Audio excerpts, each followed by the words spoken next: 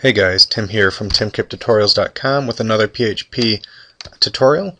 Today we're going to be using PHP and JavaScript to create a seamless image uploader that never leaves the page. So as you can see, you choose a file, and we'll click a file, hit upload, and it uploads, and then your image is displayed right here.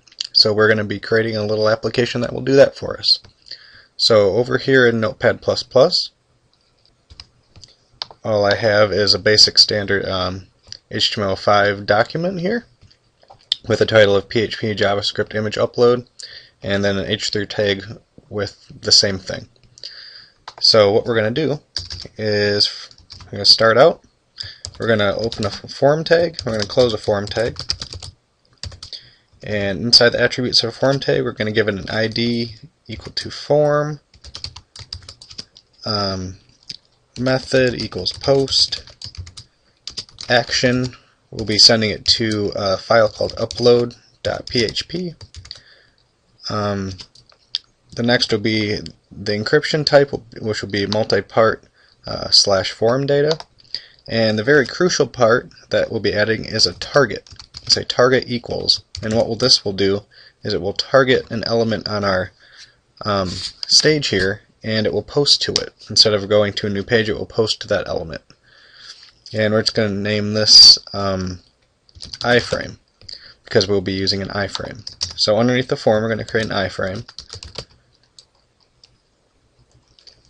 and we're going to give it a name equal to iFrame, which is the same name we have up here.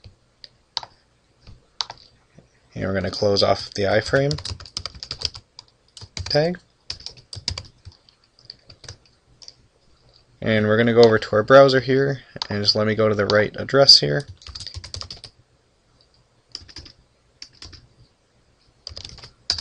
And you can see we have our header tag, and we have our iFrame right here.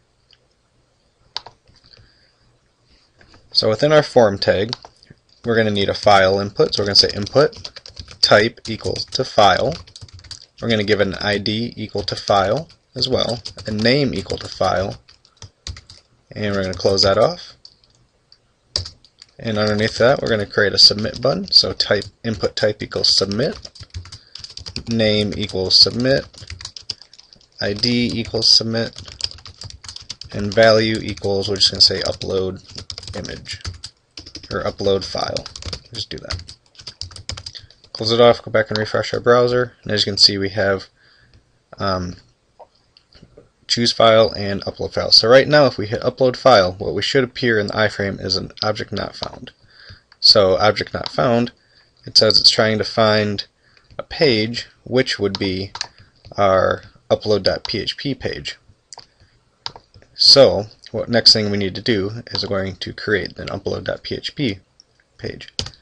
Create a new PHP document. We're going to save it as upload, or save it as same directory as our index.php. Oh, for those of you that I didn't specify at the beginning, I just have a file structure with an images folder, has nothing in it, and then in the base directory we have index.php, and then right now we're going to be saving upload.php. So now when we go back over to Google Chrome and refresh, hit upload file, nothing happens. And in the upload.php we could just say echo hello YouTube or something generic like that. Save it, go back to refresh, and hit upload file, and as you can see, it appears in the iFrame content right there. There's a couple more things that we need to do on the index page, and just for a message, we're just going to create a paragraph tag with an ID equal to, we're just going to say message. Doesn't have to say anything. We can just say something like upload message will go here, or something like that. Then underneath that, we're just going to put an image. It doesn't need to be a source, but I'm just going to apply a style to it.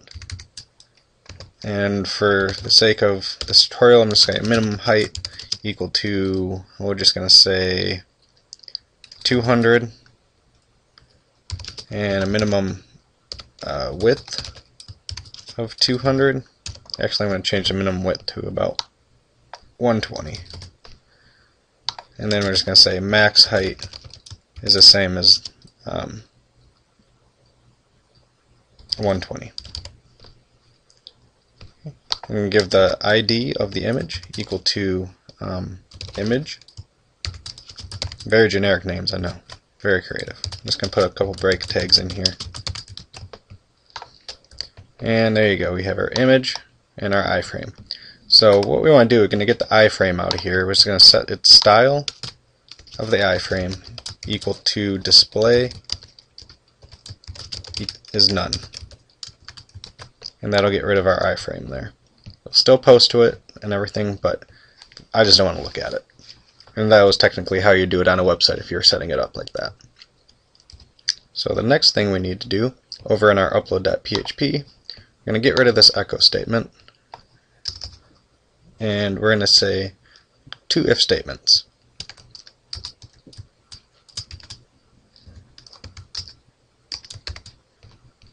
The first one is we're checking to see if the file that is submitted here in our form, if it's greater than 0. So if there's a file submitted that has a file size greater than 0 kilobytes, it's going to run.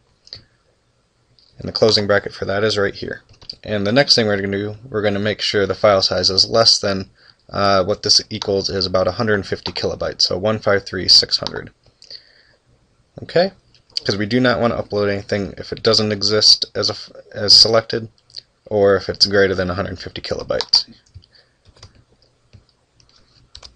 The next thing we're going to do inside of the middle if statement is we're going to do another if statement that say if the move uploaded file. So what this is basically doing is it's getting the file from the form and it's uploading to our images folder, and then it's setting the file that it's uploading the name to the same name that was originally for the file. So I mean, you could change it to whatever you would like, but we're just using the same name for now.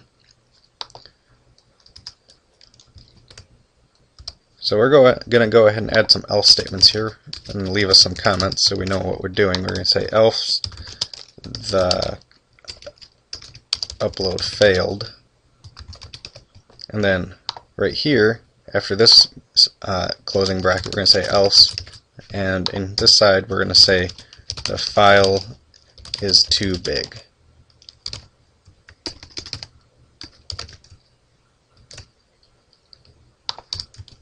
Alright, so the next thing we're going to be using is we're going to be using JavaScript to upload, or not upload because it's already been uploaded, but update our main page here, and it will put the new file that's been uploaded into this image source right here, and it will clear out here or give us an error message, depending on if it's not. So the first thing we need to do is we're going to this JavaScript code in here, we're going to close off our PHP block, and then at the bottom we're going to open our PHP block again so we don't get any errors there. And the first line is parent.document.getElementById, and we're targeting the message element, which is over here on the index page of this paragraph, message. And we're setting its inner HTML equal to nothing, which will remove all the text inside of its tags. The next line is parent.document.getElementById of file, which is referencing the file input field, and it's setting the value equal to nothing, since we don't want a file there if the file has been uploaded. The next is window.parent.updatePicture, which is looking for an update picture function which has not been created yet. So what it is doing, since it's upload.php is technically in an iframe, it's looking in the current window of your browser, looking for its parent window, and calling a function within that parent element. And then what we're passing in as a parameter is we're using PHP to echo out our image path that we're setting in the upload here. So images slash then whatever the file name is. And then that's it for there. In this else statement, what you want to use is pretty much the same thing. You want to close off your PHP block, then open it at the bottom, and inside there we're going to use JavaScript script tags, and we're going to reference the message element again using inner.html, and this time we're going to print in a red font, there has been an error uploading your image, please try again later. And the same goes for when the file is too big. You're going to be using the message field again, and we're going to just say your file is larger than 150 kilobytes, so please choose a different picture. So the next thing we need to do is we're going to create this update picture function in index.php. So as you can see, I've already have it typed out here, and pretty much in the head tag or open up JavaScript script tags, and the function will be called update picture, and the parameter will be pic, P-I-C. And then all this is doing is it's getting the document.getElement by ID, and it's referencing the image element here with an ID of image, and it's setting its attribute or source attribute equal to this picture location. So when we go over here to Google Chrome and we hit upload file, nothing happens. But if we hit choose file, we're going to pick a picture. We're going to choose this plain. I'm going to upload, and as you can see, our picture shows up right there. Go ahead, we're going to pick another picture. I'm going to pick this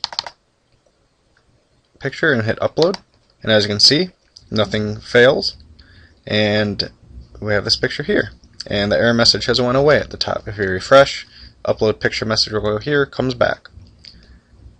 And if we go over here into our directory of our images, you can see those two pictures have been uploaded here as well. So everything's working out. I'm going to be uploading the source code for this into the TimKippTutorial code bank.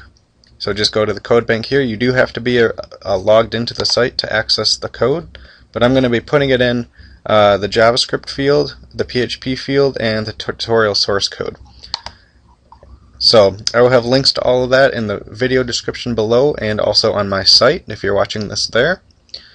So yeah, I hope you enjoyed this tutorial, because I know a couple people on my site have been asking about how to upload an image using JavaScript, and so I'm not using jQuery in this, but I just feel like this is one way that you could do it with an iFrame.